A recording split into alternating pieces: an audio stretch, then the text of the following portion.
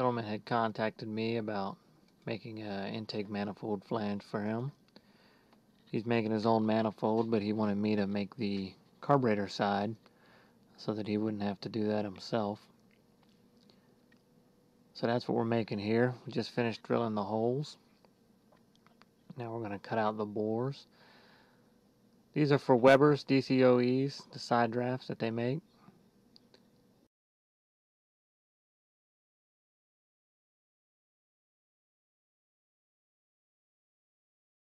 We get all 4 bores cut out. We'll put some WD-40 on it and go back and do the finish pass. I found that gives me a pretty good surface. Now we're doing a recess here so that the intake runners can recess into the flange itself. It was right about here that I noticed that the depth was not right. I wanted it to go halfway through the flange and it was only a quarter way. So I had to go back and cut that over again.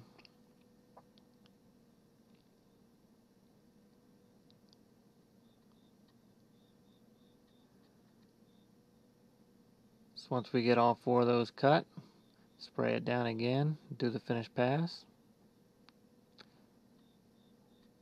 Then I take it and bolt it to a fixture plate to cut the outside perimeter. This plate was actually intended for something else, which is why you see the odd clamping on the right side there. It wasn't made for this. Been doing some research, and it looks like I've been babying this machine.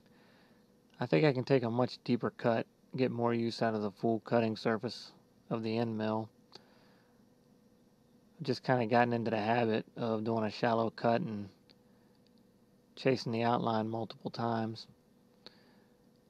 But I think I'm going to do a little more research and some test cuts to get more use out of that cutter. And here we go with the finish pass.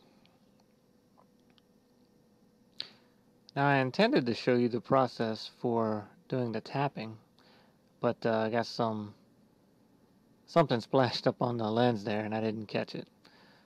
But here you have to use your imagination a little bit. A tapping head is great. If you ever plan on tapping more than one hole in your life, I recommend getting yourself a tapping head for your drill press. And here it is, final product. Put it on the belt sander, cleaned it up a little, deburred the edges. Now she's ready to be boxed up and sent off. So that's it. Thanks for watching.